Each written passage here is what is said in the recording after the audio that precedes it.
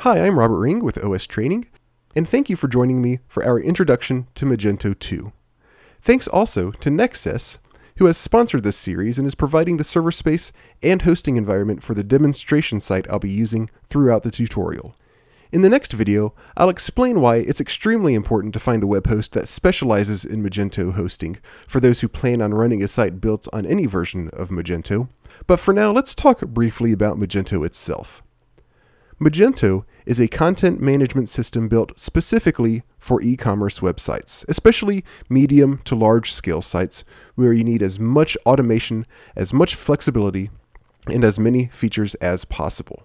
It can at times be a difficult platform to learn, but its benefit is that as opposed to other content management systems like Drupal, which can absolutely be customized to become an e-commerce platform, Magento is built from the ground up with the single purpose of being an e-commerce platform.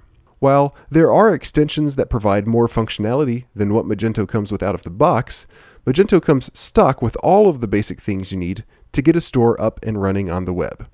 And it provides a wide range of flexibility regarding the different types of products you may need to sell, as well as accommodating many different ways in which you may need to structure the listing and details of those products.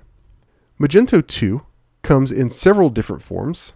It comes in a free community version and paid enterprise versions, the latter of which provide additional features and support.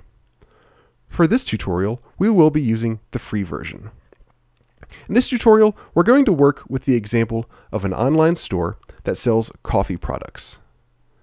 So, if you plan on running a sizable online store and are considering Magento 2, this tutorial will introduce you to the CMS and show you how to get started from installing it to configuring your site and getting it ready to go live.